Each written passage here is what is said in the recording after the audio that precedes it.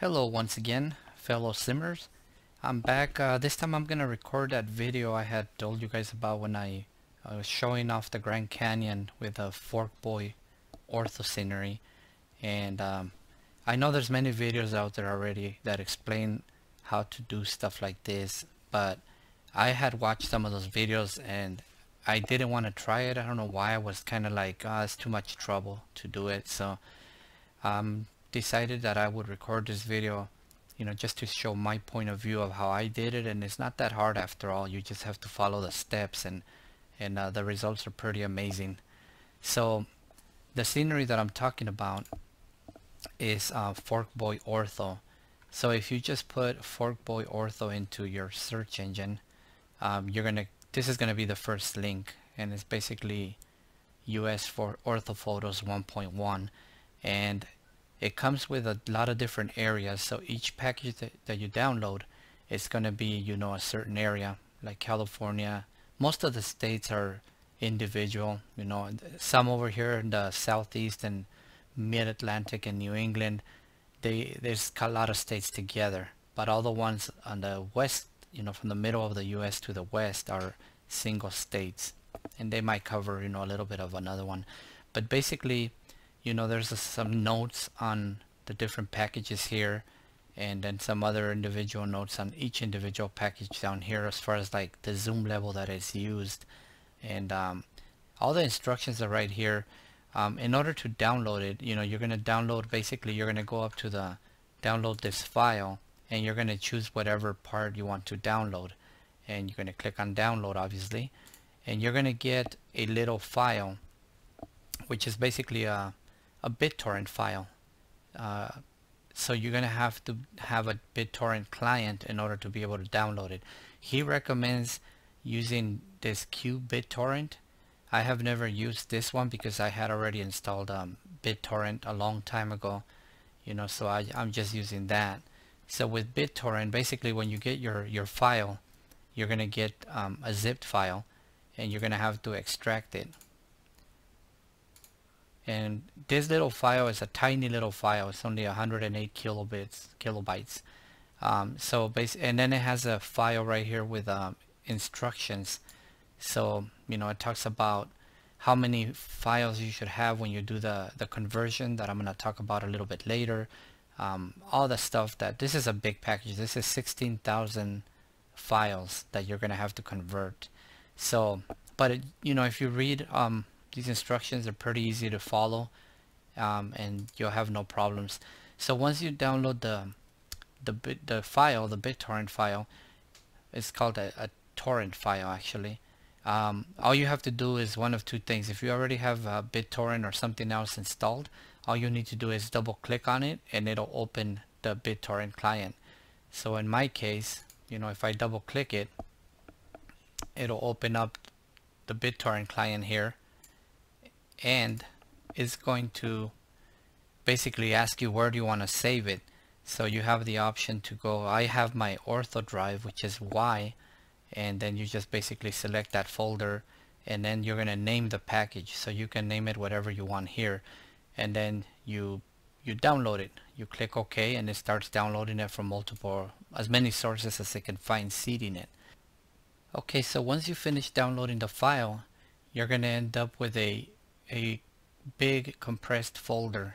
Depending on what you named it, that's going to be what it is, and you need to unzip this one.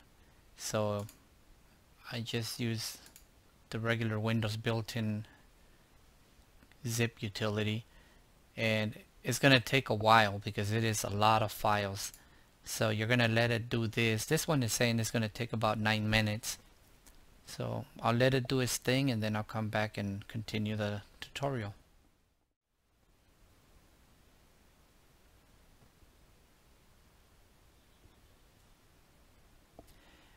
Okay, so once your unzipping is complete, you're going to end up with another folder which has obviously the same name as your zipped folder that the BitTorrent client has downloaded. So if you look inside this folder, you're going to find different folders, and some of the packages come with a lot more and some of them come with less. So basically the overlays Some of them come with 4 different versions. They come with HD overlays version 4, HD overlays version 3, and then regular overlays version 4 and regular overlays version 3. The version 3 are for X-Plane 10. The version 4 are for X-Plane 11. I believe if it doesn't say anything, like this one just has regular ones with nothing and then version 3, this is just X-Plane 11 and X-Plane 10. I figure the majority of us are going to be using the 11. So what I did with mine, I immediately just deleted the ones that I am not going to be using because I don't have X-Plane 10, so there's no reason to have the version 3. Now, the California Ortho folder is going to have the EarthNav data folder, the terrain folder, and the texture folder. The texture folder is the one that you have to convert. This is the one where there's a lot of PNG files, but there's a lot of JPEG files, which are the actual tiles of, you know, the different parts of the terrain of the imagery. So you have to convert these JPEG files to DDS. And if you look at the website again, and you go down to the bottom, basically he talks about the installation instructions, and it lays out the different types of overlays here. And then it talks about this program here that you have to download. It's called Very Fast DDS Conversion. So you go to the website here and you also download this file, and you're going to get another zipped folder. So this zipped folder, when you get it and you extract it, you're going to get a bunch of files in here, and this is the one that you're going to use to convert the images from JPEG DDS. And once again, if you look at the website for the Very Fast Conversion tool, it talks about how to do it. You know, it has all the instructions here, but for the purposes of, you know, the way that I did it, there's 3 different ways. You can use the CPU only for CPU conversion, which is recommended for ATI and AMD users, or you can use HPC CUDA, which is for NVIDIA owners for 4-core processors.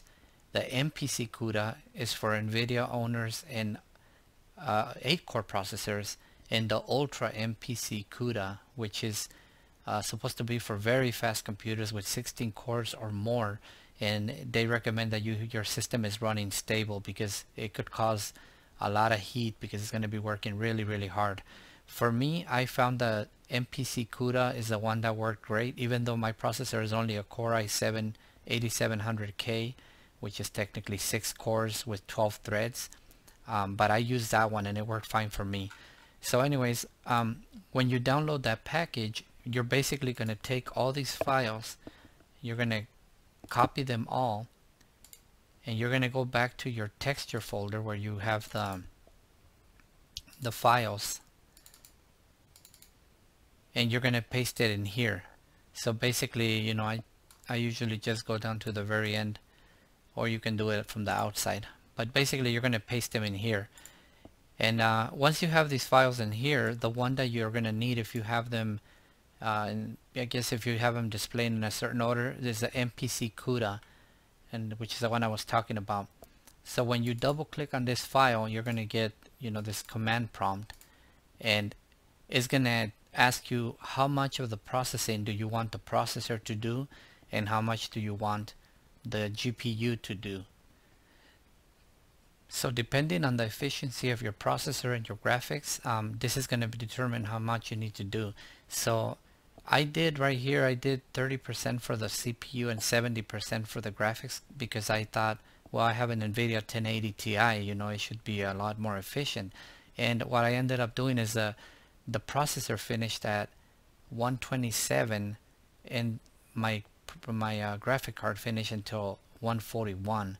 So there was a lot of time that was lost because during that time the processor was already finished and it wasn't doing anything, while the video card had to keep on doing a lot of work still. So 3070 was not a good mix for me.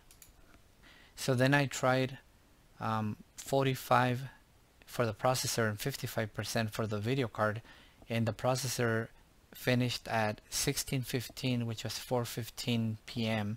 and the video card finished at 1618. So the processor still finished a little bit earlier than the video card, which is not that bad. It's only a few minutes. So what I ended up finding was that for me, for my computer, about 50-50 was pretty good. It usually finished within 1 or 2 minutes of each other.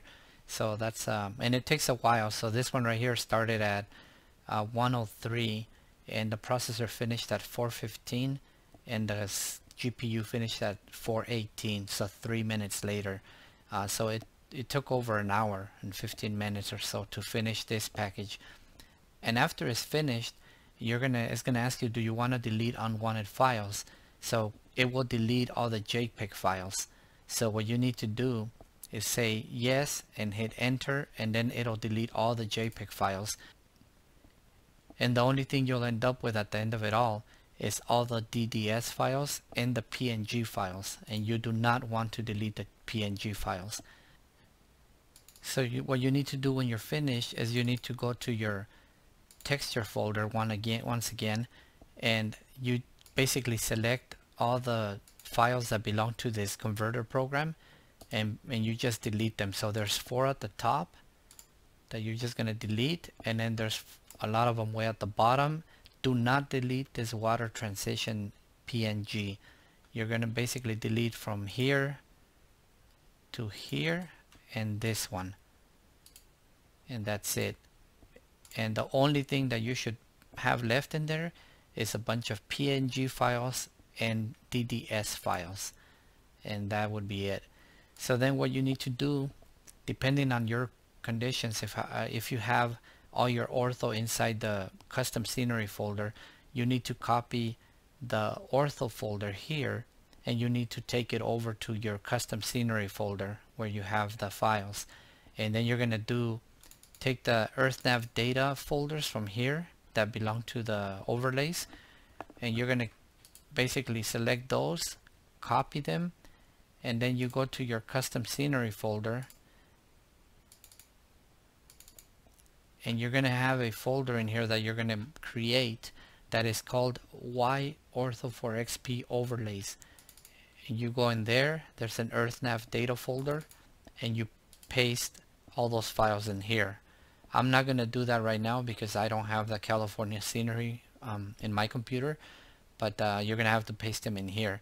And then of course, once you finish, you're gonna have to go into your scenery packs file, and you're gonna have to make sure that this package is detected once you start X-Plane up to the loading screen, and then you can go ahead and shut it down. And then right here, for example, you can see that I have all the different ortho packages that I have installed. So I have the Great Lakes, the Midwest, Kansas, Idaho, Southeast, basically all of them pretty much already, except California, because I have Orbix True Earth, Northern and Southern California. But I do want to play around with it again, because I thought the California ortho scenery was really, really nice with these packages. So alright, so I'll try to have the links to all the different downloads that you need to do in the description below, even though all those links are linked on the Forkboy Ortho download page, but I'll just put them down below for convenience. So that's pretty much how you do it. Otherwise, it's not that much of a hard process. It's mostly the time that it takes to download it, then to extract it, and then to convert it. But once it's done, I think that the results are pretty good. I was actually very pleasantly surprised with the California package, and I think that's why I'm going to do another video. Now that I have the Orbix True Earth on Southern California, I feel like putting it back in again, the Forkboy Ortho for California, and doing a couple of flights, because I was extremely pleasantly surprised by how good it was. Alright, so that's it for this video. Hopefully this clears up some of the doubts or misconceptions that you might have about installing ortho scenery, and hopefully I'll inspire you guys to get your feet wet and throw it on your simulator as well. Alright, well, see you on the next one.